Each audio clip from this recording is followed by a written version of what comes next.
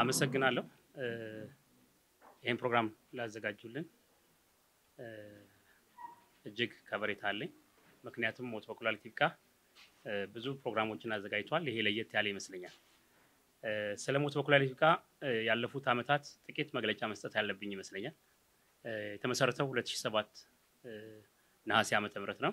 ሲመሰረትም የኩላሊት ህመም በኢትዮጵያ ውስጥ ገንዘብ ኖሮህም ሳይኖርህም ጨለማ የነበረበት ዘመን ነው የነበረውና የጨለማው ሂደት እንዲመሰረት አስችሎታል በዛ ከመስረታ ጀምሮ ላለፉት 2 አመታት ተኩል አካባቢ የነበረው ጩኸቶችን ማሰማት በተገኘው አጋጣሚ ጩኸቶችን ማሰማት ነበርና ብዙ ጊዜ ህልሞቻችንን ለማውራት እድል አልነበረንም ከኔ ጀምሮ ስለዚህ ጩኸቱ ያመጣው ለውጥ ነበረ ጩኸቱ ያመጣው ለውጥ እንደሞት በኩላሊት ይብቃ በዋናነት የመንግስት ሆስፒታል ላይ ክሮኒክ ህክምናዎች መጀመር አንደኛው ድላችን ሲሆን ሁለተኛው ድላችን የትራንስፎርሜሽን እቅድ ውስጥ ተላላፊ ያልሆኑ በሽታዎች እንዲገቡ ማድረግ ነው ብዙ አልተሰበከልንም እንዲነገርልን ማንፈልግም ነገር ግን ስኬታማ መድረክ ነበር ብለን እናስባለን የዛሬው ለየት የሚያደርገው ግን ማህበራችን ወገሙ በተሰበረበት ሰዓት ብዙ አድማጭ ባጣንበት በለፋን በደከምን ሰዓት እዚህ ጋር መታያቸው ድንቅ ኢትዮጵያውያን የምናከብራቸው ሁለቱንም በአንድ መድረክ ላይ ስናገኛቸው ነው እሱም የለውጥ ጊዜ አካባቢ የዛሬ አመት ዛሬ ይሄን ባነር እዚህ ላይ ስንለጥፈው ለኔ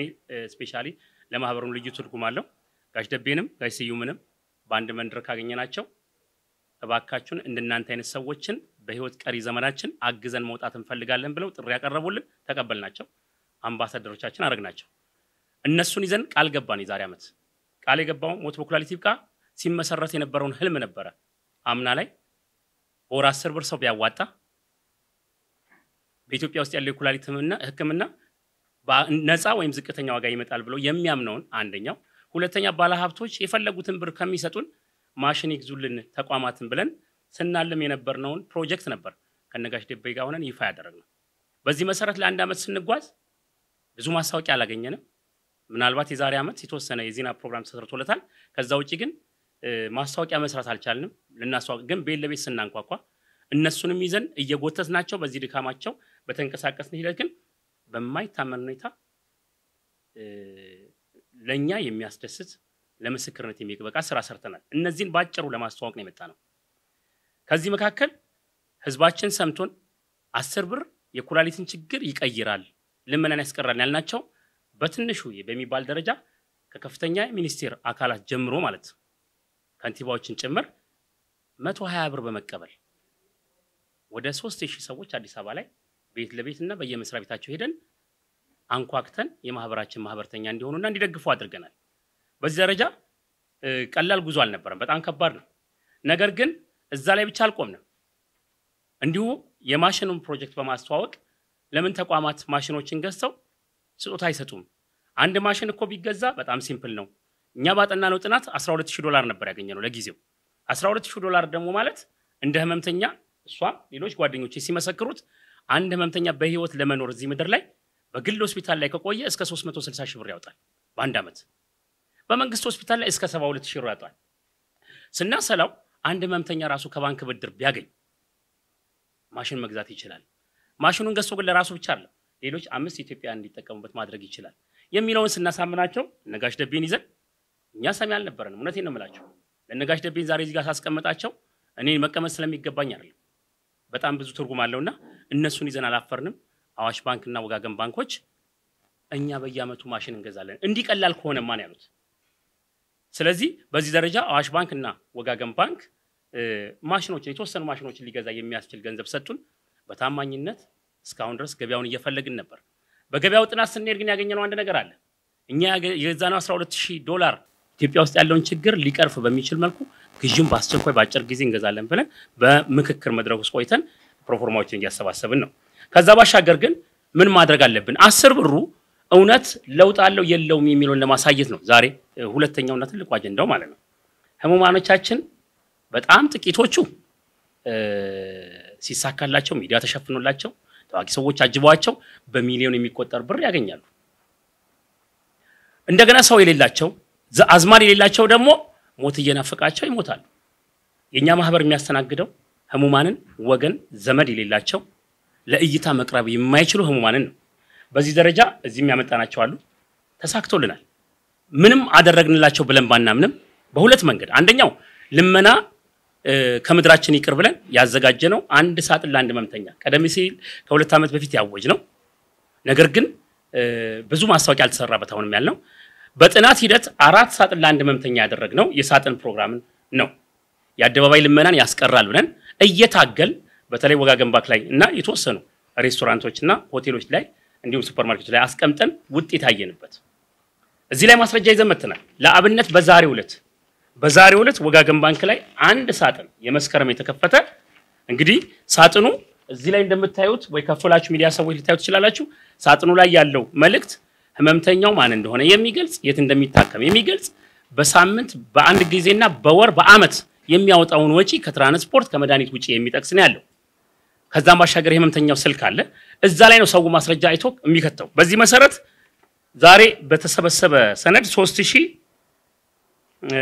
ከ3000 ወደ 3018 ብር ይመስለኛል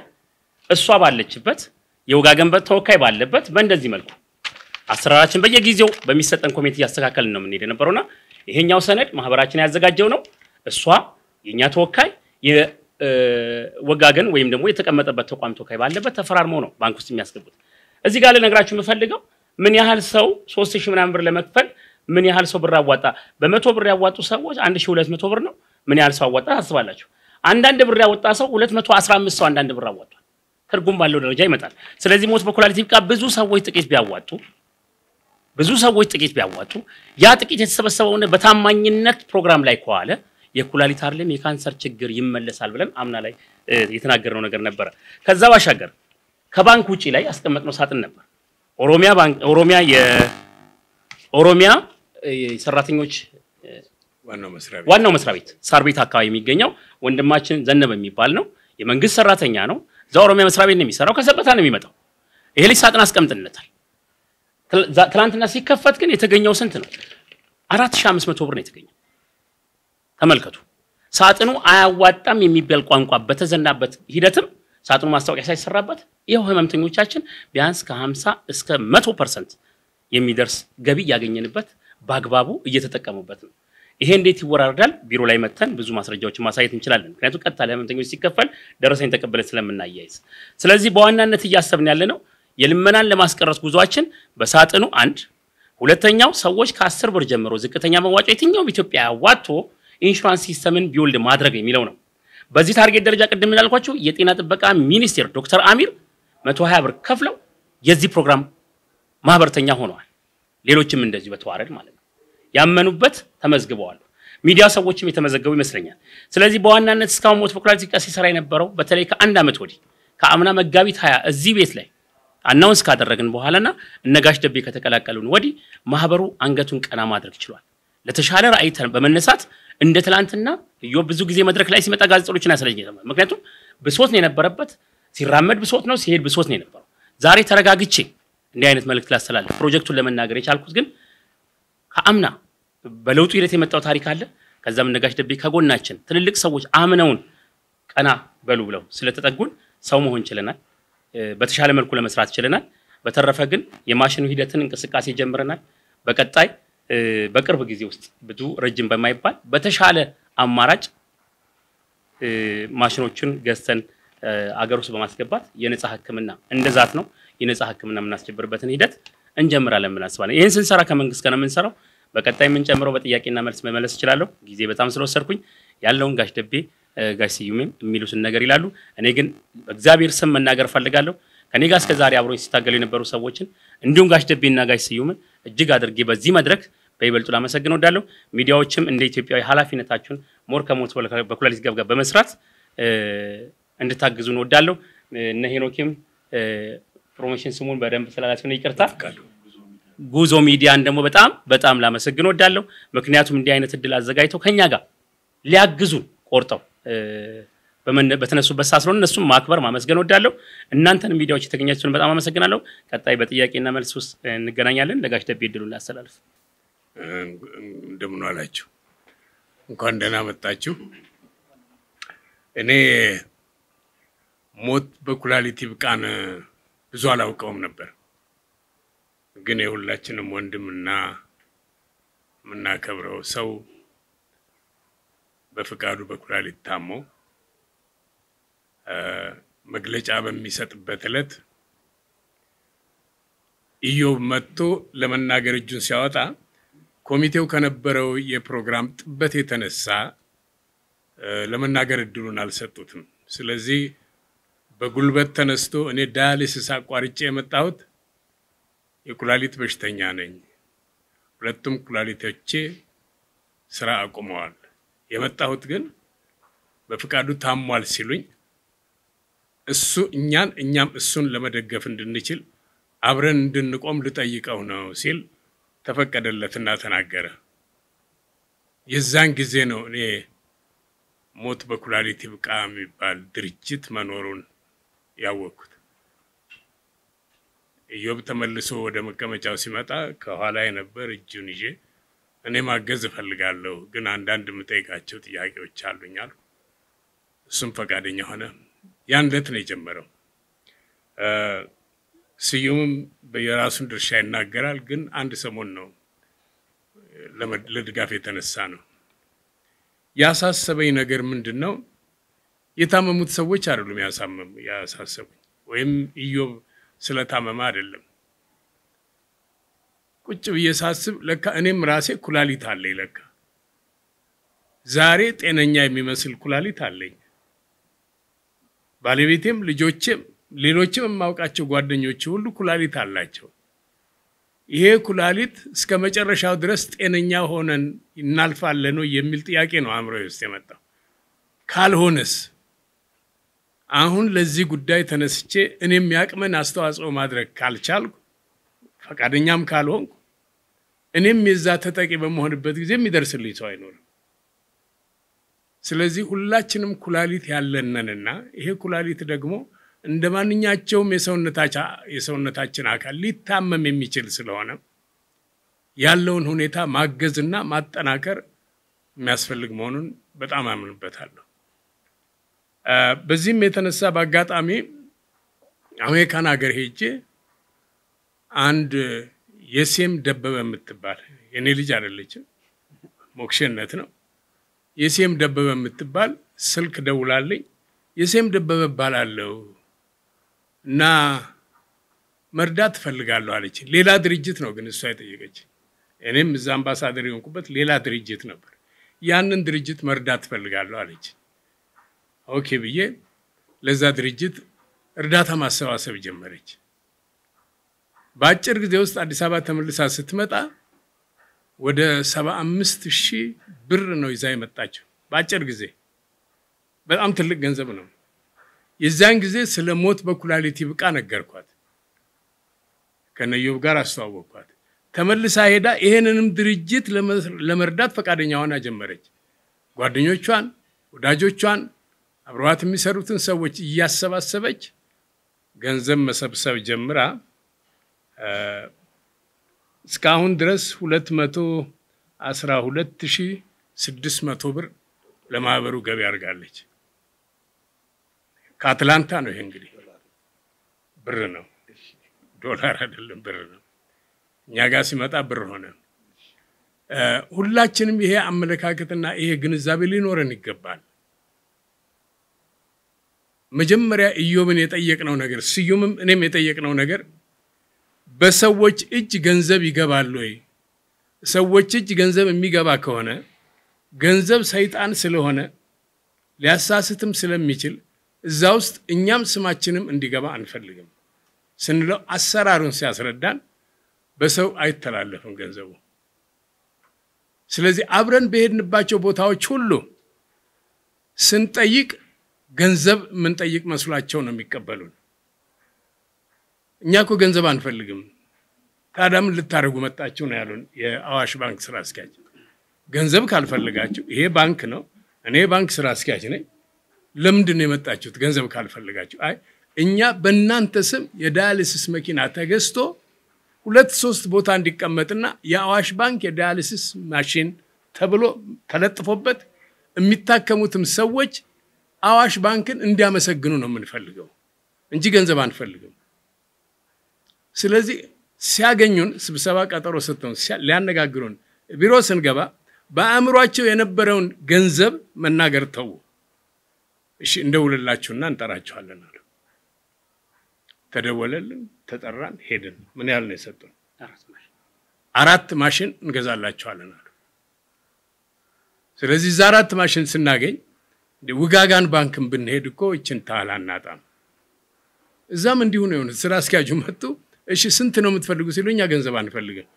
ታዲያ ለምን መጣችሁኛ ጋር እኛ እኮ የመጣ ነው እናንተ የዳያሊሲስ ማሽን ገዝታችሁ በስማችሁ እንድታስቀምጡና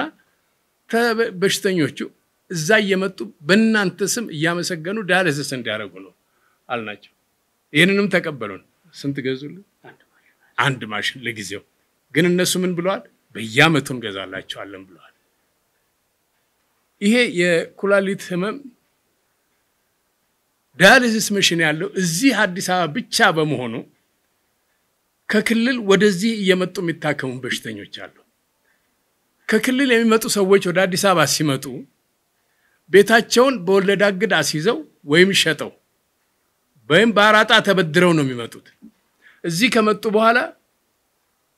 ህክምናውን ይፈልጋሉ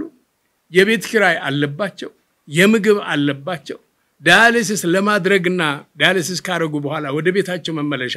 ገንዘብ ያስፈልጋቸዋል ያቺ ዘባት የመጡት ጥሪት ወዲያው ታልቃለች ተስፋ ቆርጦ ይመለሳሉ ሞት በኩላሊት ይብቃ እነዚህን ሰዎች ለማዳን ያቀደው ነገር ምንድነው አዲስ አበባ ውስጥ 20 ማሽን ከሚቀመጥ 10 ማሽን አዲስ አበባ ይቀመጥ 10ን ግን ለየክልሉ ብናከፋፍል ከተማ እንኳን ብናረግላቸው ወደ አዲስ አበባ ከመምጣት እዛው አካባቢ ቤተሰብም ስለማያጡ እዛው ነው ቢታከሙ ወጪ ይቀንስላቸዋል ጉዞም ይቀንስላቸዋል ንብረታቸውንም በወለዳግድ ከማስያዝ ይደናሉ ተብለን ለሱም እየሰራን ነው እሱም ደግሞ ውጤታማ የሆነ ያየነው ነው እና የኛ ጥሪ አሁን ለማን ነው ሰው ሆኖ በኢትዮጵያ ውስጥ ለሚንቀሳቀሰው ኢትዮጵያዊ በሙሉ ነው ጥሪ የምናደርገው ይሄ ደግሞ የኩላሊት በሽተኞችን ይጨምራል 1 ብር በማዋጣት የተገኘው ውጤት በጣም ከፍተኛ ነው 10 ብር አባል ይሆናል በአመት 120 ብር ነው የሚከፍለው ግን 10 ብር ቢከፍል ይችላል እንደዛ አድርገን አሁንም የሰበሰብነው ገንዘብ 2 ማሽን ሊገዛ የሚችል ገንዘብ አግኝተናል እና ሚዲያውም ቢረዳን ይሄ የአንድ ሳምንት የአንድ ቀን የሁለት ቀን ነገር አይደለም ይሄ ዘለቄታ ያለው የእድሜ ልክ በሽታ ነው በሀገራችን ውስጥ የሚለወጥ ነገር አለ ቤተሰብ ካልሆነ በስተቀር ሌላ ሰው ለአንድ በሽተኛ እርዳታ ማድረግ አይችልም ኩላሊቱ ቤተሰብ ካልሆነ ብቻ እንዴት ይሆናል ሌላውን ፈቃደኛ የሆነ ሰው ህጋዊ በሆነ መንገድ ተነጋግሮ ኩላሊቱን ሊሰጥ የሚችልበትን መንገድ መንግስት ሊፈልግልን ይገባል አለበለዚያ ቤተሰብን ስንጠብቅ የዛ የሚገኘው የቤተሰብም ኩላሊት እኮ ለታካሚው ለሚተካለት ሰው ላይስማማው ይችላል ካልተስማማ ደግሞ ያ ቤተሰብ የሚሆነው ሰው አይሰጥም ለዘመዱ ነው እንጂ የሚሰጠው ለሌላ ሰው አልሰጥም ሊል ይችላል ይሄ አንድ ትልቅ ችግር ስለሆነ የጤና ጥበቃ ሚኒስቴር ይሄንን ለመንግስት አቅርቦ እንደሚያስፈቅድ ተስፋ እናደርጋለንና ይሄን ፕሮግራም የሚከታተሉ ሁሉ ይሄንን ቢያደርጉልን አባል ቢሆኑልን በገንዘብ ሳይሆን የሳጥነ ተቋቋመባቸው ቦታዎች እየሄዱ እርዳታ ቢያደርጉ የሚያስፈልገው መስሪያ ቤት ካለ አምጡና አስቀምጡኛ ጋቢል ሄደን ለማስቀመጥና ብዙ የኩላሊት ህመምተኞችን መርዳት እንችላለን አመሰግናለሁ እንኳን ደህና መጣችሁ መቼም ዜናም ወሬም አድማጭ ይፈልጋል ተናጋሪም ይፈልጋልና ቢያንስ የልባችንን ስነግራችሁ የልባችንን ልትበትኑት የምትችሉ ሰዎች ናችሁ ሚዲያውን እናመሰግናለን ስለመጣችሁ የተነገሩት ነገሮች እንዳሉ ናቸው ያሉት ነገር ግን ይሄ ኩላሊት ህመም ከተው ነው ትልቅ ጎርፍ ይሆናል ትልቅ አበል ነው የሚያስነሳው መቆጣጠር መንግስትም መቆጣጠር ወደማይችልበት ደረጃ ይደርሳል ከዛ ሰበቦች እናበዛለን ነገር ግን ህዝብ ከተካፈለበት ህዝብ ጉዳዩን አቆ ህዝብ የያዘው ነገር ከሆነ ግን ምንም ችግር የለውም ባለበት ይገደባል ባለበት የጠርሙስ ውሃ ሆኖ ይቀራል ችግሮች ሁሉ እንደዛ መሆን ይችላሉ ከተውነ ግን ግርፎ ነው አገር የሚጥርግ ነው የሚሆነውና አሁን የኛ ጥያቄ የህዝብ የሚችለውን አቅሙ ማንም ሰው ይችላል ብር ማዋጣት ፈቃደኛ ከሆነ የሚያደርገው ቅድም ደብዬ እንዳለው ለራሴ ነው ማዋጣው ይሄ የተሸፈነ በገላይ የተሸፈነ በሽታ ነው ምን እንኳን እንደተጎደለ ማናቀው ነገር ነው ስንመረመር ብቻ ነው የምናቀው ስለዚህ ነፃነን ብለን እንኳን እርግጠኛ መሆን ማንችልበት ነገር ነው ያለው አሁን አንደኛው ትምርታችን ይሄ የተደበቀ በሽታ ሊሆን የሚችል የተደበቀ ህመም ራሱም እንኳን ህመም ነኝ ሳይል ፊት ትምርቶች ሰተን ቶሎ ሰው ነቅቶ መመርመር እንዲችልም አንደኛው ሐሳባችን ነው ሰው ህመምተኛ ሆኖ ከመውደቁ ፊት መጠንቀቅ የሚገባቸው ነገሮች ኦሪንቴሽን የመስጠት ጉዳይ ይሄም የኛ አንድ ኃላፊነት አድርገን ይዘነዋል ከዚሁ ከማሽኑ ጋር አብሮ መሄድ ነገር ነው ያለው ስለ መጀመሪያ የከበረው ሐሳባችን ይዘን የነበረው 10 ብሮቹን 1 ሚሊዮን ሰው ይሄን ብር ለአንድ አመት ቢያወጣ ማሽኖቹን ገዝተን እንዳውም ከማሽኑ የተረፈ ነገር እናገኛለን የሚል ነው ሐሳባችን ተጀምሯል ቢገፋ እንደተባለው ይሄ ነገር አንደኛው መጨረሻ መቋጫው ነው ነገር ግን አሁን ደግሞ ሌላ አቋራጮች አሉ እስከዛ ብሩ እስኪሰበሰብ አመት ድረስ አሁን የተባለው የሳጥን ጉዳይ ደግሞ በጣም ጠቃሚ የሆነ ነገር ነው እንዳያችሁት በጥቂት ጊዜ ውስጥ 3000 ብር ማለት ለበሽተኛው ትልቅ ነገር ነው በሽተኛው ላይ ቢሆን ግን በጣም አስቸጋሪ ነገር ነው የሚሆነው እንኳን ሀብታም የማይችለው በሽታ ነው ማለት ታከመው ገንዘብ አውጥቼ ተብሎ የሚቆራበት ነገር አይደለም ወጪው ብዙ ነው ስንት ነው የሚሆነው በሳምንት የመንግስቱ 7000 1500 በግል ለአንድ ጊዜ ነው አይደል በወር ውስጥ ስንት ይሆናል ማለት ነው ቢያንስ 7000 15000 ብር እንኳንስ የሚከፈልበት ሰው የራሱ ደሞዝ ያገኛል ቢባል የሚያስደነግጠን ነው አይደል ራሱ ደሞዙ ይከፈላል ቢባል እንኳን ለበሽታ የሚከፈል ሆኖ ስለዚህ አይቻልም ይቻላል አይደለም ግን ይቻላል አሁን በምንሄድበት መስመር ይቻላል የሚቻለው ነገር ህዝብ ከተከሻችን ላይ እንዲያወርድ ህዝብ ከራሱ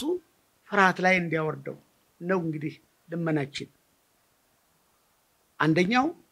እንዲሁ ከትርፍ ገንዘባችን ኪሳችን ገባ ስንል ካገኘን አንዳንድ ብር በየሳጥኑ ላይ እናስቀምጥ እግረ መንገዳችን ከቻል አባል ሆነን 10 ብር ከፍለን ለአመት 120 ብር ነው የሚሆነው 120 ብር አባል ከሆነ ብንከፍል ማሽኑ ይገዛል ከአመት በኋላ ማለት ነው ሌላው ደግሞ ድርጅቶች ሀብታሞች ግለሰቦች ማድረግ የሚችሉ ሰዎች መቀስቀስ አለብን ብዙ ሰዎች መረዳት ይችላሉ ብዙ ሰው ማዳን ይችላሉ እነኚህ ነገሮች እንግዲህ ደጋግመን የምንናገራቸው ነገሮች ስለሆኑ ነው አሁንም ደግመን የምንናገረው ሌላው ደስ ያለ ነገር ውስጥ ተጀምሯል አዲስ አበባ ብቻ ነበር ይሄ ነበረው ወደ አዋሳ ሄደን ያለፈ ጠርተው ራሳቸው እባካችሁ ማህበሩን አብረናችሁ እንስራ ብለው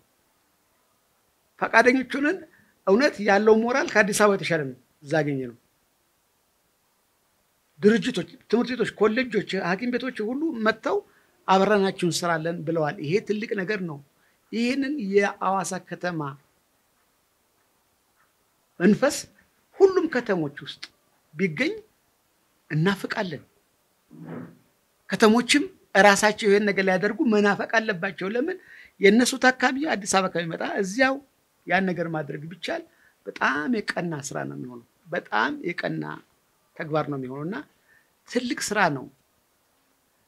እኔ ደስ የሚለኝ ነገር ቅድም እንዳለው ለኔ እድል እንዳገኘው ያህል ነው ዝም ብዬ ማሳለፋቸውን የረፍት ጊዜዎችን እንደዚህ መልካም ለሆነ ነገር ላላሳልፍ እድል በማግኘቴ ደስተኛ ነኝ እድል ነው ሰውን ለመርዳት መቻል እድል ነው እድሉ ሲመጣ ማለፍ ግን በጣም የሚገርም ነገር ነው አሁን ይሄን ትልቅ እድል ለያንዳንዱ ኢትዮጵያዊ እጅ ለመስጠት ነው እድሉ መጥቷል ሰው መርዳት የሚቻልበት በሌላ ቋንቋ ራስን መርዳት የሚቻልበት ቤተሰብን መርዳት የሚቻልበት ጎረቤትን መርዳት የሚቻልበት እድል በእያንዳንዳችን ከተማ በእያንዳንዳችን ግለሰቦች መጥቷል ብዬ ነው መናገር የምፈልገው እድል ነው ሰውን መርዳት እድል ነው የታመመ ሰው ፊት በርቶ ተስፋ ኖሮት ሲንቀሳቀስ ማየት እድል ነው መሰል ሰው አይ ቢያመኝም መታከምበት አለ ብሎ ተስፋ እንዲያደርግ ማድረግ በራሱ እድል ነው ለሰው እድል መስጠት እና ይሄንን እድል እባካችሁ አይለፋችሁ ትደሰቱበታላችሁ ብዬ ነው ማስበው ደስታ ነው መስጣችሁ ብድር አለ ለኛ በዚህ ማህበር ውስጥ ደስታ እንሰጣችኋለን በእርግጠኛ ደበም እኔም ያገኘቱን ደስታ ነው አለምድብኝ በዚህ ባጭር ጊዜ ውስጥ ተስፋ አግኝተው ሰዎቹ ሲነቃነቁ ማየት ይሄን እድል በማግኘት እኔ እስከዛሬ ከተሾምኩትም እስከዛሬ ከተሸለምኩትም ሽልማት ትልቁ ሽልማት ይሄ ነው ሰዎች ተስፋ እንዲያደርጉ ተስፋ ማቅረብ እና ይሄንን ለሚዲያውም ይሄን ነገር ደጋግሞ ቢናገረው ደስ ይላል የሰሙ ሰዎችም ይሄን ነገር ላልሰሙ ሰዎች ቢያሳልፉት ደስ ይለኛል ከሁሉም ደግሞ ደስ የሚለኝ ሰምቶ ዝም ሳይሆን ሰምቶ ወደ ኪሳቸው የሚገቡ እነሱ ብፁዓን ናቸው ይላል መስለኛል ይሄን መጽሐፍ ነው ሰምቶ ቢታዘዙ ብፁዓን ናቸው ወደ ኪሳችን ገብተን ይሄን ነገር እናድርግ ትልቁ ነገር ይሄ ነው የሚሰሙ ከተሞች ካሉ እባካችሁ ይሄንን በአዋሳ የተቀመጠውን ዘርቶ ከተማው ራሱ ደግሞ ተደራይቶ የኩላሊት ሞት በኩላሊት ይብቃ የሚለውን ነገር እንዲሁ እዚህ እንደሚደረገው እዛም እንዲደረግ የከተማው ህዝብም እንዲንቀሳቀስ ሀብታሞቹም ለብዙ ሰዎች በቀን ስንት ጊዜ ማከም ይችላል አንዱ ማሽን 3 ጊዜ 4 ጊዜ ይችላል አይደል 3 ጊዜ ይችላል በቀን 3 ጊዜ ማከም የሚችል ማሽን ነው የሚሰጠው ትልቅ ነገር ነው ማንኛውም ሰው በእንግዲህ በ30 ቀን ስንት መሆን ነው 90 ነው አይደል 90 ሰው እንዲታከሙ ማድረግ ትልቅ ነገር አለ ትልቅ ጾታ አለ በ90 ሰው ነፍስ ውስጥ መንቀሳቀስ ማለት ነው ስለዚህ የባካችሁ ለመናችን እኛ ደስ እንዳለን ለመና አይደለም ችግር አለ የሚሰጠናችሁ ያለው ደስታ ነው እዚህ ደስታ ውስጥ እያንዳንዳችሁ እንድትተባበሩ ፈልጋለሁ እመኛለሁ ሞት በኩላሊት ይብቃ እሱ ብቻ አለ ሞቱ ብቻ አለ ፍርሃቱም ይብቃ ድንጋጤውም ይብቃ ከተባበርን ሞቱም የለ ፍርሃቱም የለ ድንጋጤውም አይኖርም እና አመሰግናለሁ ሁላችሁም ሰምታችሁ ተባባሪው ስለምትሆኑ እኔም እንደ ቀደሙት ሐሳብ ሰጪዎች በምስጋና ነው የሚጀምረው በጉዞ ሚዲያና ማስታወቂያ ኃላፊነት የተወሰነ የግል ማህበር አማካኝነት የቀረበላችሁን ግብዣ ተቀበላችሁ በማከላችን ተገኝታችሁ ለህዝብ መረጃ ልታደርሱ ስለፈቀዳችሁ በጣም ነው የምናመሰግነው እንግዲህ ብዙዎቹን ጉዳዮች ስለተናገሩት ቀደም ያሉት ተናጋሪዎች እኔ ያልተነገረው ነገር ላይ ብቻ ነው ትኩረት ማድረግ የምፈልገው ቀደም ለተነሱት እስካሁን የተሰሩት ስራዎች እንዳሉ ሆኖ ወደፊት ለምናስባቸውና ትኩረት ለምናደርግባቸው እንቅስቃሴዎች ሁለት መርሃ ግብሮችን አሁን በቅርብ ጊዜ ለማከናወን ጥረት እያደረግን ነው የምንገኘው ሁለቱ መርሃ ግብሮች ምንድናቸው ከመርዳት ባሻገር ህክምና እንዲያገኙ ከማድረግ ባሻገር ሰዎችን ደግሞ በአካል ተገኝቶ ከጎናችሁ አለን ማለት እያሰብናችሁ ነው ማለት እያስታወስናችሁ ነው ማለት ደግሞ አስፈላጊ ሆኖ ስላገኘ ነው እንደ ጉዞ ሚዲያና ማስታወቂያ ከአርቲስቶቹ ጋር ከጋሽ ከስዩምና ከጋሽ ደቤ ጋር እንዲሁም ከአቶ ዮብ ጋር ሆነን በመነጋገር የተመረጠ የኩላሊት ህክምና የሚሰጥበት ሆስፒታል ውስጥ በጣም ባጭር ጊዜ ሌሎች ሰዎችንም መገናኛ ብዙሃን ባልደረቦችንም ጨምረን በቅርብ ጊዜ ውስጥ አንድ የጉብኝት መርሃ ግብር ይኖረናል ምክንያቱም ገንዘብ ከመስጠት ባሻገር ህክምና እንዲያገኙ ከማድረግ ባሻገር የስነ ልቦና ጥንካሬ እንዲኖራቸው ማድረግና ታካሚዎቹ የሚያይን ሰው አለ የሚረዳን ሰው አለ የሚገነዘብ የሚከታተለን ሰው አለ ብለው እንዲያስቡ በጣም ባጭር ጊዜ ውስጥ አንድ ትልቅ ሰዎች የሚሳተፉበት መርሃ ግብር ይኖረናል ከዛ ባሻገር ደግሞ ቀደም ለተነሱት ሐሳቦች ማስፈጸሚያ የሚሆን ታዋቂ ግለሰቦች ታዋቂ ባለሀብቶች ድርጅቶች ቡድኖች የሚሳተፉበት እንደዚሁ ገቢ ማሰባሰቢያና ሞት በኩላሊት ይብቃ የተሰኘው ማህበራችን ያለውን እንቅስቃሴ ምን ደረጃ ላይ እንዳለ ወደፊት ደግሞ ምን ሊሰራ እንዳሰበ ከዛ ዝግጅት ላይ የሚታደሙ ሰዎች ደግሞ ምን እንደሚጠበቅባቸው የሚያስገነዝብ ተጨማሪ መርሃ ግብር ይኖረናል እሱንም ባለን ቻናል መሰረት ለሁላችሁም መረጃው እንዲደርስ እናደርጋለን እንደዚህ ያለን እንቀጥላለን ማለት ነው ከዛው ጭ ደግሞ የተለያዩ ትልልቅ ሁነቶችን እየፈለግን እኛ በየወሩ የምናዘጋጀው ብራና የጃዝ ምሽትና ሌሎች ትልልቅ ሁነቶች አሉ እነዛ ሁነቶች ላይ የሚመጡ ሰዎች የተለመደ ነገር አለ ከዚህ በፊት ጦቢያ ጃዝ ላይ ስንሰራ ምን እናደርግ ነበር ዝግጅቱን ለመታደም የሚመጡ ሰዎች የማኪያቶ ለለቱ የመደቡትን የማኪያቶ ሂሳብ ሳጥን እናዘጋጅና ሳጥን ውስጥ እንዲከቱት እናደርጋለን ያንን ብር እነሱ ፊት እንቆጥርና ይሄን ያህል ብር አስገብታቸዋል በጣም እናመሰግናለንና ደብተር ለሌላቸው ልጆች ደብተር ዩኒፎርም ለሌላቸው ልጆች ዩኒፎርም የትምህርት ቤት መክፈል ላልቻሉ ልጆች የትምህርት ቤት የመክፈል ለተቸገሩ ሰዎች የመርዳት እንቅስቃሴዎችን የማድረግ ብዙ ኤክስፒሪየንሶችን አዳብረናልና የተለያዩ የኪነ ጥበብ ዝግጅቶችን ሰዎች የሚሰባሰቡባቸው የተለያዩ ሁነቶችን ከተለያዩ ተቋማት ጋር በመነጋገርና ሳጥኖችን በየቦታዎቹ በማቆም እና ለብረተሰቡ ግንዛቤ በማስጨበጥ በተሻለ አቅም ገንዘብ የማሰባሰብ እንቅስቃሴዎች ይኖሩናል ብለን እናስባለን ይሄንንም በመጪው ሰኞ በሚኖረን የብሔራዊ ቲያትር ኢቨንታችን በይፋ የምንጀምረው ነው የሚሆነው እንግዲህኛ እንደ ጉዞ ሚዲያና ማስታወቂያ ድርጅታችን ሲቋቋም አትራፊ የሆነ ተቋም ነው ነገር ግን ለትርፍ የምንሰራባቸውና ለትርፍ ደግሞ ማንሰራባቸው ስራዎች ደግሞ ብለን ለይተን እናስቀምጣለን እነ ጋሽ ስዩምን እነ ጋሽ ደቤ ይሄንን ነገር በኃላፊነት ወስደው ይሄን የመሰለ ስራ ሲሰሩ ደግሞ ከኛስ ምን ይጠበቃል የሚል ጥያቄዎች ነበርና እነ ጋሽ ደቤ ግብዣውን ሲያቀርቡልን ከፍ ባለ ደስታን የተቀበልነው ባልደረባዬ እኔ ያለውኝ ሄኖክ አለ ዮናስ አለ አክሲዮን ማህበር ስለሆነ በአክሲዮን ማህበር በሚተዳደረው መሰረት ያንን ሐሳብ አቅርበን ሞት በኩላሊት ይብቃ የተሰኘው ማህበር ጋር አብረን ለመስራት ፈቀደናል ይህ እንግዲህ የሚሆነው በሐሳብ በእውቀት በተግባር የሚተረጎም ይሆናል ማለት ነው የመጀመሪያ የተግባር ተርጓሚያችንን በዚህ በዛሬ ለብረተሰቡ መረጃ በማድረስ የተሰናዳውን መርሃ ግብር በማዘጋጀት ጀምረናል ብዙ ሰዎች በተለያየ ጉዳዮች ታዋቂ ሲሆኑ አንድ ችግር ሲያጋጥማቸው ህብረተሰቡ ጋር ቶሎ መረጃው የመድረስና ህብረተሰቡም ደግሞ ለነሱ ላጋጠማቸው ችግር ቶሎ ደራሽ የመሆን እድላቸው ሰፊ ነው ነገር ግን ቅድም እንደተናገሩትም ትኩረት እያስፈልጋቸው በኩል ደረጃ የሚያስፈልጋቸው ብዙ ነገር ያሉ ነገር ግን የማይታወቁ በየቤቱ እየተንኳኩ መታየት መፈተሽ ያለባቸው ሰዎች ላይ የመስራት ዓላማ የሚያዘ ስለሆነም ጭምር ነው ሞት በኩላሊት ይብቃ ወደዛ ይሄድ ነው ሌላው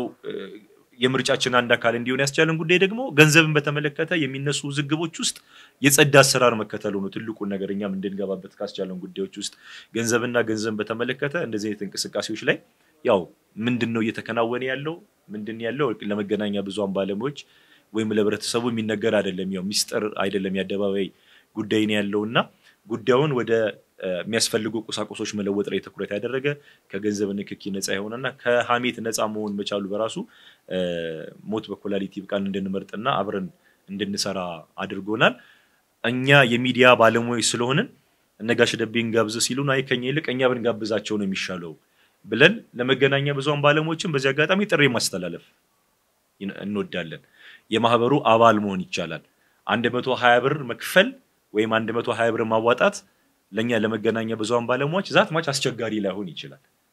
የኛ 120 ብር ግን ተሰብስቦ ህይወታቸውን አንድ ቀን የሚያስቀጥል ህመማቸው አንድ ቀን እንዲታገስ የምንችላቸው የምንረዳቸው ሰዎች አሉና የመገናኛ ብዙሃን ባለሙያዎችም በመናዘጋጃቸው መድረኮች ላይ ታድማችሁ መረጃ ከማድረስ ባሻገር የማህበራችን አባል ሆናችሁ የምትችሉትን ሁሉ እንድታበረክቱልን በዚህ አጋጣሚ የመገናኛ ብዙሃን ባለሙያዎችንም ጥሪ ለማቀርብ እንወዳለን በቀጣይ የሚኖሩን መርሃ ግብሮች ደግሞ ዝርዝር መረጃዎችን ባሉን መገናኛ ቻናሎች አማካኝነት ይፋ ምናደርግ ነው የሚሆነው በጣም እናመሰግናለን ጥያቄዎችን አጣር ባለ መልኩ ለመመለስ እወዳለሁ መጀመሪያ ከተነሳው ከመመለሴ በፊት ግን ቀደም መጀመሪያ ስከፍት የኩላሊት ህመም ከ3 ከ4 አመት በፊት ገንዘብ ላላቸውም ለሌላቸውም በጣም ጨለማ ነበር ብዬ ያስተላለፍኩት መልእክት ነበርና ሞት በኩላሊት ይብቃ ሲመሰረት ጩኸትን በማስተጋባት መንግስት ህዝብ እንዲረዳ የማድረግ ስራ ላይ ነበር ትኩረታችን እንደ ፕሮጀክት ቀርጸን ፕሮጀክቱን ከማስተዋወቅ ባሻገር ጩኸት ነበርና ከሚጮሁ ሰዎች መካከል አንደኛው ነው ነበርኩ እኔ ግን በዛን ሰዓት አሜሪካ አውሮፓ እንደተባለው ህንድ ወይም ሳውዝ አፍሪካ ሄደ የመታከም አቅሙ እድሉም እየነበረ ነበር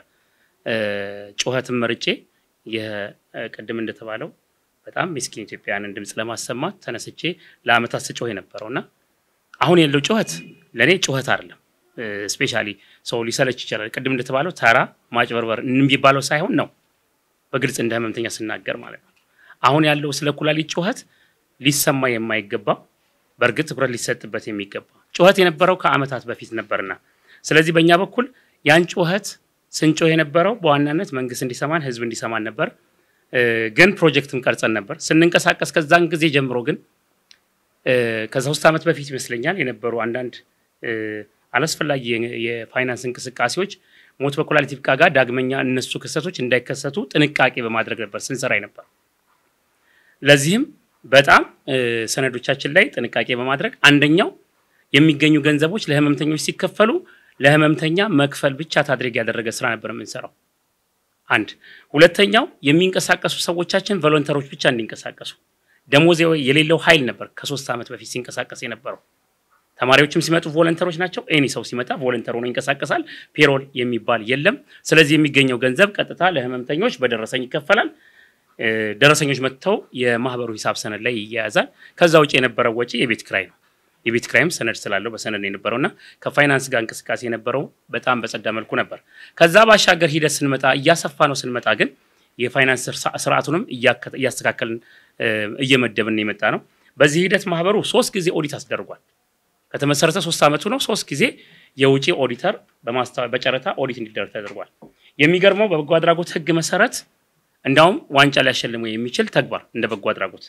ከተፈቀደለት በጀት ማለት 37 የሚባል ነገር ነበር በበጎ አድራጎት ህግ 30% አስተዳደራዊ ወጪ ሞት በኩላሊት ይብቃ አያውቀው ከመጀመሪያ ጀምሮ ዛሬ ላይ ስንመጣ ብዙ ወጪ ያለብን 81% የኦዲት ምስክርነቱ የሚናገረው ለፕሮግራሙ ወይም ለህሙማን ክፍያ የዋለ ነው ከተገኘው 81% የመጨረሻው የኦዲት ውጣችን አሁን ጥር ላይ እየደረሰን ማለት ነው በፈረንጆች 2018 ኦዲት የተደረገው ከዚህ ባለው ያለው በዚህ ይሄዳል በእናምናለን እንዳው መንግስት አዲሱ መመሪያ ላይ አሁን የበጎ አድራጎት ህግ የረቀቀው ላይ ነገር ይጋጸው ይውጣ አላቀም 80 የሚለው ነው መስፈርቱ 37 የሚለው ቀርቶ ስለዚህ ማህበራችን በዚህ መልኩ የተሻለ ነገር ከዛ ውጪ የገንዘብ አሰባሰብ ሲስተማችን ሳጥኑን ብንወስድ ለህሙማን የሚደረጉ ስጦታዎችን በተመለከተ ሰጪዎች በሚያቁት መንገድ ነው እንደውም ብዙ ጊዜ ሰጪዎች ለማን እንደሰጡ በሚያቁት መልኩ ለዚህ ምስክርነት ህመምተኞች አሉ ህመምተኞች ዘንድሮ ላይ በ2018 ስንሄድ 2 ህመምተኞች ሙሉ ስፖንሰር እንዲያገኙ ያደረግንበት ሂደት ነበር ስፖንሰር የተደረገለትን ሰው የሰጠው ሰው ያቋል አንድ ቁም ነገር የምንነግራችሁ ማለት ነው በየሳምንቱ ሪፖርት ይደርሰዋል የምንቀበለው ለህመምተኛ ስፖንሰር ከሆነ የህመምተኛውን የህክምና ወጪ ብቻ ነው ስፖንሰር ሞት በኩላሊት ይብቃ የሚቀበለውና በዚህ ደረጃ የሚስተናገዱ ህመምተኞች አሉ ሊመሰክሩ ሊናገሩ የሚችሉ ማለት ነው ስለዚህ የብር ንክክ የለንም ስንል ከባንክ ወደ ሆስፒታል ከሆስፒታል ባንክ ከባንክ ረጂዎች የሚለው ሲስተም ነው ያለው ያ ሰነዶችን መታችሁ ልታዩ የምትችሉባቸው እድሎች አሉ ሌላው ከምስጋና ጋር ሁለተኛው ጥያቄ የምናገረው ተሻገር ስለ ባምቢስ ብር ብዙ መረጃ አለው ጥያቄውን በማስናቱ ደስ ይለኛል ምክንያቱም እኛ ደክሞን ሰልችቶን የተው ነው ግን ተሻገር በአንድ ወቅት ለኛ መረጃ በማቀበል ይሄ ብር እንዳይጠፋ በማድረግ መረጃ ሰጥቶን ነበር ዘውዲቱ ላይ ይሄድ ነው ሚስተር ባምቢስ የሳጥኑ ፕሮጀክታችን አይደለም በዋናነት መንግስት ቅድም ስናገር ክሮኒክ ህክምናን እንዲጀምር አስደረግን ብለን ስንናገር ዘውዲቱ ሆስፒታልና ሚኒሊክ እንዲጀምር ከማድረግ አንፃር ነበር ስለዚህ ፕሮጀክታችን መጀመሪያ የነበረው በግል ሆስፒታል ያሉ ሰዎችን መርዳት ነበር የለመንን በየመንገዱ ሄደን የግል ሆስፒታሎች ላይ ነበር የምንረዳው ለምን የክሮኒክ ታካሚዎች ስፍራ የመንግስት ሆስፒታል ላይ ስላልነበረ ስለዚህ ተከፈተልን ስንል ዘውዲቱና ሚኒሊክን ስናስጀምር ፕሮጀክታችን መሻሻል ነበረበት ምን በመንግስት ሆስፒታል ያለውን ህክምና ማጠናከር ስለዚህ ፕሮጀክታችንን ስናነሳው ማሽን የሚገዙልን ባለሀብቶች መፈለግ በአንደኛው ፓርት ደግሞ ህዝቡ እየረዳ ህሙማንን መጠየቅ የሚለው ነገር ነበር በዛ መልኩ ህሙማንን መጠየቅ ሳጥን አስቀምጠን ዘውዲቱ ሆስፒታል ላይ የሚገኙትን በብዛት ማለት እንችላለን ከሳጥኑ ተጠቃሚ እንዲሆኑ በማድረግ የተወሰኑ በግል ላይ ያሉ ቢኖሩም ሞር ግን በመንግስት ሆስፒታል ያሉ ሰዎች ናቸው እሱ ሰክሰስ ሲሆንልን ወደ ማሽኑ ነበር ማሽኑ ስንሄድ ፓምቢስ እንዳጋጣሚ ሆኖ በግል እኔን የሚረዱ ሰው ነበሩ እሳቸውን ስታውቁ ኢዮብና ሳከመዋለው ነበር የሚሉት ባምቢስ የሚሰጡንኝን ብር ግን እኛ በግል ሆስፒታል ሄደን ነበር ምን ከፍለው ሌሎች ህመምተኞች ከዛ በኋላ በዚህ ደረጃ ግን ባምቢስ ለኔ የሚከፍሉትን እንዲያቆሙ ነበር ማድረግ የነበረብኝ ሄጄ ክቡር ባምቢስ መንግስት ህክምና ጀምሯል በመንግስት ሆስፒታል ስላቸው አላመኑ አሳየኛሉኝ ወስጃ አሳየዋቸው ከዛ በኋላ ያሉት ምንድነው አንድ መድረክ አዘጋጃሉ ካፒታል ሆቴል ነበር ያዘጋጃነው የዛሬ 2 አመት ፕሮጀክቱ ገና ተነግሮ ሳያልቅ ነበር ያስቆሙት ቪዲዮ አጃችን ላይ ያለን ነተሻገር ጋር ይኖራል ብዬ አስባለሁ አንዳንድ ሚዲያዎች ላይ ይኖራል ብዬ አስባለሁ ጄቲቪ ማለት እኔ ከዚህ በኋላ 4 ማሽን እገዛለሁ 4 ማሽን እገዛለሁ ግን አሉ ፕሮጀክቱ 80 ባለሀብት ነበር የሚፈልገው 80 ባለሀብት እኛ ቅድም እንዳልኳችሁ ማሽኑ በጣም ተራ ነበር $10,000 $250,000 ነበር የዛሬ 2 አመት ስለዚህ ፕሮጀክቱን ስንሰራው አዲስ አበባ ላይ ወይ ኢትዮጵያ ውስጥ 80 ባለሀብቶችን እናገኝና ቤት ለቤት እነሱን እናሳምናቸው አንዳንድ ማሽን ይግዙ የኢትዮጵያ የኩላሊት ጥያቄ ይመለሳል ነበር ታርጌታችን በዛን ሰዓት የሚያስፈልገው 80 የዳያሊሲስ ማሽን ነበር አዲስ አበባ ሳይሆን አዲስ አበባና ክልሎች ላይ ጋሽ ደቢ እንዳለው ስለዚህ ይሄን 80 ማሽን አንዳንድ ባለሀብቶች አንዳንድ ቢገዙ በጣም ተራ ነው ብለን ነበር ፕሮጀክታው ሚስተር ባምቢስ 4 ማሽን ገዛለው አሉ ሲገዙ ግን ቃሉን ሲገቡ ምንድነው ያደረጉት እኛ ሮተሪ ኢንተርናሽናል ክለብ አናቀው እሳቸው የሮተሪ ኢንተርናሽናል ክለብ ሜምበር ነበሩ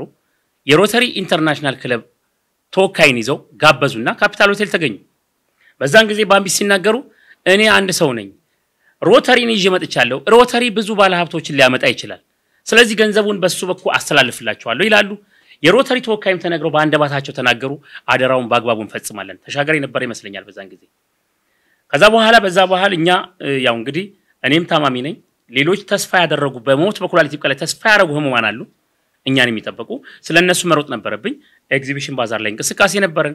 ኤግዚቢሽን ባዛር በነበርን ሰዓት ሚስተር ባምቢስ በቃላቸው መሰረት ገንዘቡን ለሮተሪ ያስገባሉ እኔ የምሰራውን ስራ ጋሽ ደቢን ዛሬ ያገኘው እንጂ ከዚህ በፊት አንድ ማማክራቸው የነበሩ እሳቸው ነው የሰራውትን ስራ ደስ ይያለኝ የሚገልጽላቸው ልክ ባዛሩን ሰጨርስ ሄድ እዮብ ነው ያሉኝ ብሩ ሮተሪ ገብቷል ብለው የገባበትን ወረቀት አሳይተውኝ ለሮተሪ ደብዳቤ ጻፍና ገንዘቡን ተቀበለ ማሽኑን ቶሎ አስገባሉ ወዲያ ያደረኩት ምንድነው አዲስ አበባ ጤና ቢሮ በእለቱ ስለነበረ ለባምቢስ የምስጋና ደብዳቤ እንዲጽፍልኝ ነበር አዲስ አበባ ጤና ቢሮ ለባምቢስ የምስጋና ደብዳቤ ጽፎ በስሙ በእኛ ስም ጽፎ የምስጋና ደብዳቤ ሰጠናቸው ሮተሪን ደብዳቤ ስናስገባ ግን በመሃል ብዙ ነገር ነው ያለው የሚያሳዝኑ ብዙ ታሪኮች አሉ ከጋሽ ደቤ ሲነገር ምንድነው የምትሰራውን ስራ ብቻ አስተዋውቅ ከዛ ውጪ ስለሌላው አትናገር ብሎ አስጠንቅቆኛል ጋሽ ደቤ መስማት ደግሞ ግድ ነው ትልቅ ሰው ስለሆነ ስለዚህ ባጭሩ ስናገር 1 ሚሊዮን ብሩ ጋሽ ሚስተር ባምቢስ ሰጥተውናል ሲሰጡን ግን 1 አመት ቆይቶ እኔና ሚስተር ባምቢስ ጮህን ሮተሪ አልሰማም ማለት መጨረሻ እኛ ጠበቃ ይዘን ወደ ህግ ልንሄድ ስንል እንደተባለው ዘውዲቱ ሆስፒታል መተው ምክትል ሚኒስቴሩን በመጋበዝ ለዘውዲቱ ገንዘቡን ሊያስረክቡ ሲሉ ምክትል ሚኒስቴሩን የኛ ገንዘብ ልውውጥ ላይ መገኘት አትችሉም ብለን አስቀርተናቸው ይሄን ያስቀረነው ተሻገር በነገረ መረጃ ነው እሳቸው ከመድረኩ ቀሩ በነበረው ውዝግብ ገንዘቡ ሳይተላለፍ ቀረ እኛ መልእክት አስተላለፍን አንዳንድ ሚዲያዎች የኛን ድምጽ ወስደው ነበር ተሻገር አስተባብሮልን ድምጻችን በሚዲያ ሳይወጣ ቀረ ነገር ግን ሮተሪ በሳምንቱ ቆየና ያን 1 ሚሊዮን ብር ለዘውዲቱ ካዝናው እስከተተው ዘውዲቱ ካዝናው አስገባው ጠየቅን መልስ ሰጫጣን ደሞዝ ይክፈልበት የቁሳቁስ ይግዛ አናውቅ ስለዚህ ሚዲያዎች ይሄን 1 ሚሊዮን ብር እኛ ስናስብ ጤና ጥበቃ ለኤፍኤም አካ ድጋፍ ደብዳቤ ሲሰጠን ማሽኑ 4 ማሽን ይገዛል 24 ደሃዎች ነው ያለው ደብዳቤው ራሱ ይላል ሚኒስቴሩ የጻፉት ደብዳቤ ይሄን ነው የሚለው ለኤፍኤም አካ ፍቃድ ሲሰጠን በዝቅተኛ ዋጋ የመንግስት ሆስፒታል ይተቀሙበታል የሚል ፍቃድ ነበር ያገኘነው ይሄን በሚኒስቴር የተጻፈ ደብዳቤ ስለዚህ ያን 1 ሚሊዮን ብር ማሽን እንዳይገዛበት ይሁን ምን ይሁን አናውቅም ዘውዲቱ ካዝና ውስጥ ይገኛል በዚህ መረጃ ዘውዲቱ ሄዳችሁ መጠየቅ ትችላላችሁ ከሞት በኩላሊት ጋር አይገናኝም ማለት ነው ስለዚህ ያ ብር ያለው ዘውዲቱ ካዝና ውስጥ ነው በዛ ምክንያት ተስተጓጉሏል ለዛ ነው አምና ላይ ተነሳን እነጋሽ ደቤን አንደኛው ወገቤን ሰበረኝ ያልኩበት ምክንያት ማህበሩን እስከ መሰረዝ የደረስኩበት ደረጃዎች የነበሩት እነዚህና ሌሎች ምክንያቶች ናቸው ለዛ ነው እነጋሽ ደቤን ክብር ሰጥቼ እንደገና ተነሳው በያልኩት ማለት ነው ከዛ በኋላ ነው ድጋሚ የማሽኑን ጥያቄ ይዘን የዛሬ 2 አመት ያቀረብነው ድጋሚ ይዘን ከናሽ ደጋሽ ደቢ ጋር አዋሽ ባንክና ወጋገን ሄደን ያቀረብነው ማለት ነው ስለዚህ ለመናገር አጽኖት መነግራችሁ ኩላሊት በጣም አስጨናቂ ነው አስደንጋጭ ነው የሚዲያ ሰዎች እንድትረዱ መፈልገው ስሜቱን ስለማቀው እኔ 1 ቀን 2 ቀን 3 ቀን ባልታከም የሚመጣበኝን ሁኔታ አውቀዋለሁ ስሜቱን አውቀዋለሁ እሱ አይደለም ቤተሰብ ያደናብራል ኢኮኖሚካል ክራይሲስ ይፈጥራል እውነት ነው ግን ዛሬ ላይ አደባባይ ላይ የምናየው እውነት የምነግራችሁ የሚዲያ ሰዎች የምትሰሙን ከሆነ ውሸት ነው ጨለማ የነበረው ትላንትና ነው ዛሬ ገንዘብ ማግኘት ብቻ ነው ህልሙ ገንዘብ ከተገኘ ሰው ታከመው መኖር የሚችልበት ታይም ላይ ተደርሷል ከ3 ከ4 አመት ገንዘብ የለም ዛሬ ግን ገንዘቡን ሚስኪን ሰዎች እንዳያገኙት ግን ትልቅ ነገር መናገር ይችላል ጋሽ ደቤ የማይቆጣኝ ከሆነ ኢትዮጵያዊ ህክምና ስፔሻሊ ኩላሊት ለአንዳንዶቹ መኖሪያ ሆኗል ለአንዳንዶቹ ቤት መስሪያ ሆኗል ለአንዳንዶቹ መኪና መግዣ ሆኗል ስለዚህ እንደዚህ አይነት ፕሮግራሞች እንዳይወጡ የተለያዩ እንቅፋቶች እየገጠሙን እዚህ ደርሰናል ስራ ስለሰራን በህይወት ሊቆዩ የሚገባቸውን ሰዎች መርዳት አንለምኛ መርዳት ሲባል በጣም ከባድ ነው እያገዝን እዚህ ማቆየት ይችላል ነገር ግን ፕሮጀክቶቻችን ቅድም እንደተባለው በሙያተኞች በቮለንተር ሙያተኞች የተሰሩ የኩላሊትን ችግር መሬት ሊያደርሱ የሚችሉ ፕሮጀክቶች አሉ ቅድም ላላችሁት እዚህ ጋር ያያይዤ መመለስ መልከው ለምን በህብረት አይሰራም ለሚለው መመለስ መስጠት ፈልጋለሁ ህብረት ሲባል እኛ ድብልቅ አይደለም እንፈልገው እኛ በአሁን ሰዓት ቋንቋ ይዘናል ለውጡ መደመር የሚለውን ይዞ መጥቷል አይደል መደመር የሚለውን ነገር ሙሉ ለሙሉ ተቀበልነውና የሚጣፍጥ የኩላሊት ችግር ፈንግሎ የሚጥል ፕሮጀክት አለን ኑ ተደመሩን ብለን የጠየቅነው ድርጅቶችን ብቻ አይደለም ኖርማል ተራ ኢትዮጵያዊን ጭምር ነው ባለስልጣኖችንም ጭምር ነው ነጋዴዎችንም ጭምር ነው እነጋሽ ደቤኮ ሲደመሩ ተደምረው ነው 120 ብር ከፍሎ የተደመሩት ከፍላል ጋሽ ደቤ የአመት ከፍሎ ነው ሌሎችን ታዋቂ ሰዎች ባለስልጣኖች ሲከፍሉ ተደመሩ ማለት ነው መደመር ምን ማለት ነው የተሻለ ሐሳብን ይዞ ማንቀሳቀስ ነው ውህደት ሲባል ኖ እዚህ ጋር ተወውና አንተ ይሄን ስራ ነው ይሄን ለስራ እዚህ ጋር ሲመጣ እንድንከፋላለን የሚባል ውህደት እዮብ አይቀበለው ዛሬ ጋሽ ደቤ ከኔ ጋር ያለው አይቀበለው ሌሎችም አይቀበሉት ምክንያቱም ቀድም እንዳልኳችሁ በህብረት ሲሰራ ሽርክና በህብረት ሊሰራ ይችላል የሽርክና ማህበራት መፍረስ ይችላል በተለያዩ አክሲዮኖች መክፈት ይችላል ሰው እየተሰቃየ ግን ሽርክና ወይ የተባለ ቋንቋ የንግድ ቋንቋ ይዘህ ስራ መስራት አይቻልም ዛሬ ላይ ተነስተናል የተነሳነው ምንድነው በሐቅ ሰዎች ይደመሩ ከዛ ባሻገርስ የተለያዩ የገቢ ምንጮችን መሰረት አድርገን እቅዳውተን እንስራ ተነስተናል ስንነሳ ግን ፍላጎት የሌላቸው ሰዎች በሰዎች ስቃይ መኖር የማይፈልጉ ሰዎች ይምጡና ይደመሩን ነው እናቃለን ብዙ ትልልቅ ድርጅቶች አሉ እድሜ ረጅም አመት የቆዩ አሉ በለጋም የተመሰረቱ አሉ ግን የኛ ስሌት የኛ ቋንቋ በሚሰቃይ ሰው ቀድም እንዳልኳችሁ በሚሰቃይ ሰው ንግዳዊ ሲስተም ይዘን አንጓዝም የተሻለ ፕሮጀክት ይዘናል የተሻለ ፕሮጀክት ካላችሁ ፕሮጀክቱን እንጠምረው እኛ ቀድም የተነሳው ሐሳቦች አሉ የጀመርናቸው ጅማሬ ለምሳሌ ከቴሌጋ ንግግር ጀምረናል 10 ብር በየቤቱ ከመንመዘግብ በ10 ብር ከመንዞር ከቴሌ በቴሌ ሲስተም ባጭር የጽሁፍ መልእክት የሚለውን ስራ ጀምረናል ሌሎች የተሻለ ሐሳብ ያለው አሰራሮች ካሉ ግን በመደመር አገራዊ ስሜትን በማሰብ ትውልድን በማሰብ ስራ ላይ እናውልና በጋራ እንስራ ብዙ ጥሪ ያቀርበናል በዚህ ደረጃ የሚስማማን የሚጠማጣመን ድርጅት ግን አላገኘንም የኛም ፍላጎት ነው የሞት በኩላሊት ይብቃም ፍላጎት ነው ነገር ግን የሚጠይቀው የመጀመሪያው ጥያቄ አንድ ተመሳሳይ ድርጅት ከኛ ጋር አብሮ ወግኖ ተደምሮ ለመስራት ከፈለገ ከተቋቋመበት ጊዜ ጀምሮ እስከ አሁን ድረስ ያለውን የኦዲት ሪፖርት ይዞልን ነው መምጣት ያለበት የኦዲት ሪፖርት ይዞልን መጥቶ ከኛ ጋር በምንም አይነት መልኩ ሊደመር አይችልም ምክንያቱም የሞት በኩላሊት ይብቃ ሂሳብ በግለሰቦች እጅ ገብቶ አይንቀሳቀስ እንጂ በሚንቀሳቀስበት መንገድ ኦዲት እየተደረገ በየአመቱ የኦዲት ሪፖርት አዘጋጅቶ ነው የሚቀመጠው አሁንም አለ የኦዲት ሪፖርት ይሄ report on the financial statements of the Stop Dying with Renal Failure Patients Association for the year ended 31st December 2018 a clear የሆነ ኦዲተሮች መርምረው ጥቅምና ጉዳቱን ለይተው ያስቀመጡበት ሪፖርት ነው እንዲህ አይነት ሪፖርት ያላዘ ማንኛውም ድርጅት አብረን እንስራ ቢለን አንቀበልም ትልቁ የመጀመሪያው ነገር ይሄ ነው በሞት በኩላሊት ይብቃ ተሰጥቶ ስለነበረ ዘውዲት ሆስፒታል ስላለው ገንዘብ ስዩምም እኔም በግላችን እየተንቀሳቀስን ነው ገንዘቡ የተሰጠው ለሞት በኩላሊት ይብቃ ነው ያ ገንዘብ እዛ ሂሳብ ውስጥ መግባት አልነበረበትም ከገባ ደግሞ የባንክ ወለድ በሚጠይቀው መሰረት ከተቀመጠበት ጊዜ ጀምሮ ሆስፒታሉ ያገኘ ስለሆነ ወለድ ከነወለዱ ጭምር ለሞት በኩላሊት ይብቃ እንዲያስተላልፍ ነው ይሄ ካልሆነ እንደገና ወደ ፍርድ ቤት ሄደን ምንከስበት ጉዳይ ነው ምክንያቱም እኛንም ያስጠይቀናል ለምን አልተከራከራችሁም ለምን አልጠየቃችሁም እንባላለን ካስፈለገ የሮታሪ ክለብን አስተዳዳሪዎች ኃላፊዎች እናውቃቸዋለን እነሱ ምስክርነት ሰጥተው ገንዘቡ ለሞት በኩላሊት ይብቃ የተሰጠ እንጂ ለፍልውሃ ሆስፒታል የተሰጠም አይደለም ማሽኖችን በስንት ጊዜያት ውስጥ ወደ ሀገር ውስጥ ልታስገቡት ይችላልላችሁ ያልጨረስነው ድርድር አለን ያ ድርድር ተስማምተን የሚያልቅ ከሆነ ምናልባት የሚቀጥለው አመት ሳያልቅ ወደ 25 ማሽኖች ኢትዮጵያ ሊገቡ ይችላሉ እነዚህ የሚገቡ ማሽኖች ደግሞ የሚያስገባቸው ድርጅት ለ5 አመት ከሰራ በኋላ ለሞት በኩላሊት ይብቃ አስረክቦ ነው የሚወጣው እስከዛም ጊዜ ድረስ ደግሞ በሽተኞቹን ነፃ የዲያሊሲስ አገልግሎት ሊሰጥ ይችላል ግን አንዳንድ ትንሽ ያስቸገሩን ለመቀበል ያስቸገሩን ሁለታ ወይ ስላሉ እነዛን ከመፈረም በፊት ከህግ አኳያ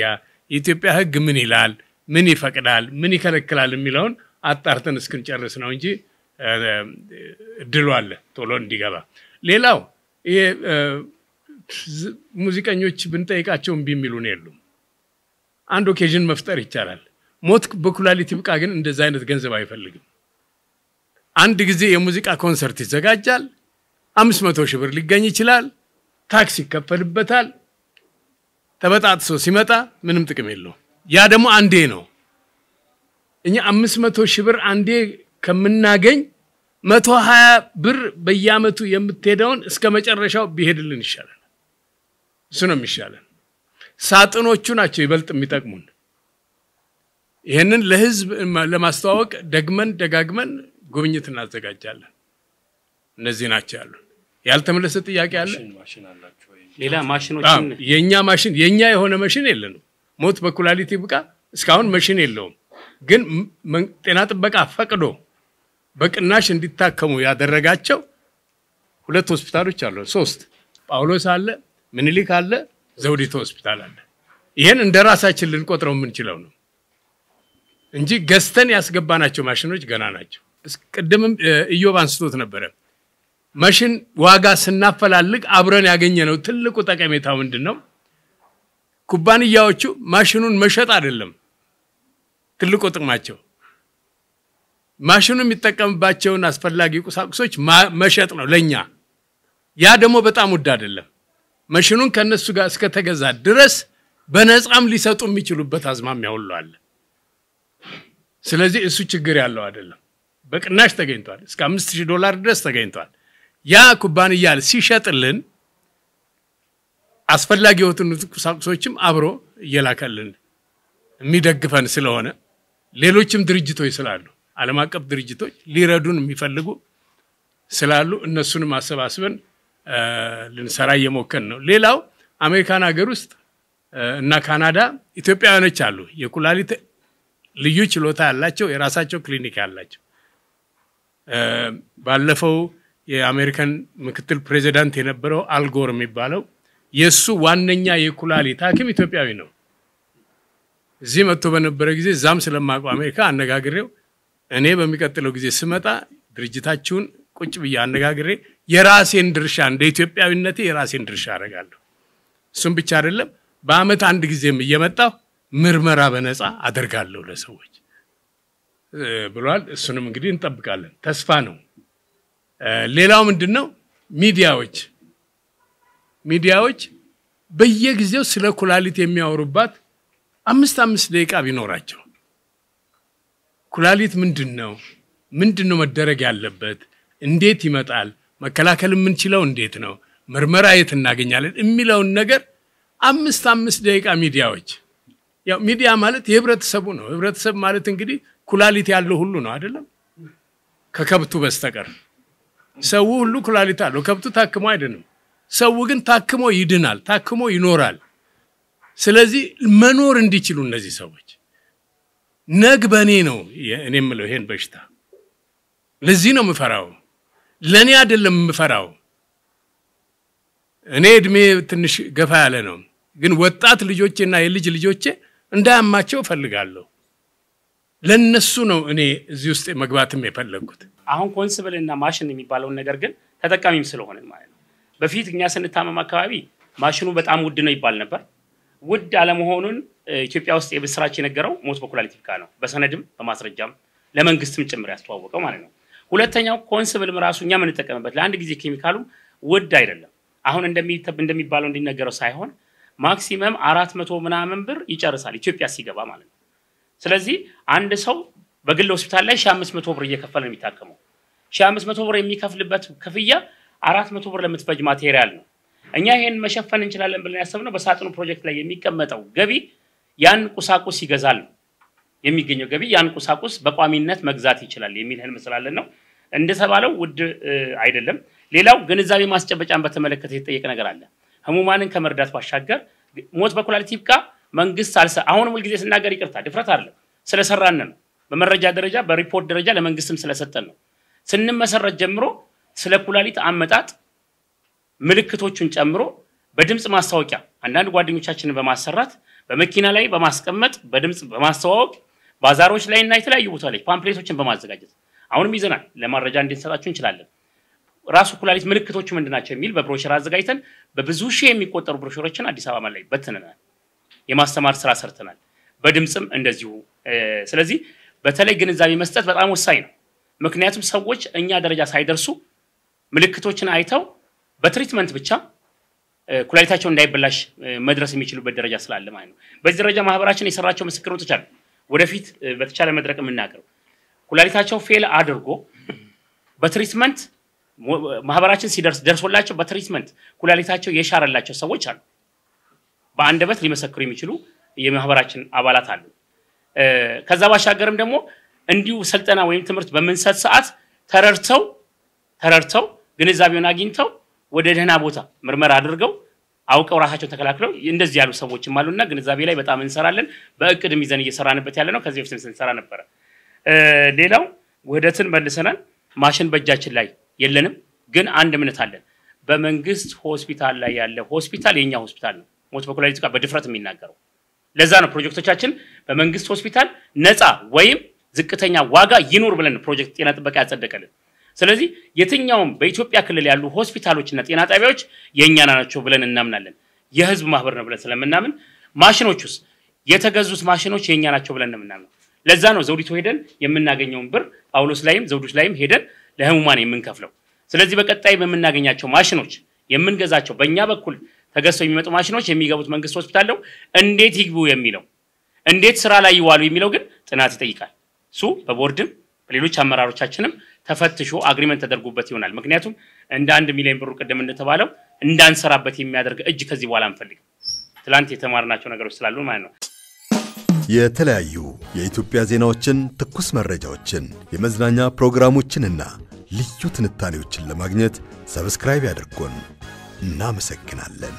አንድ አፍታ ሚዲያ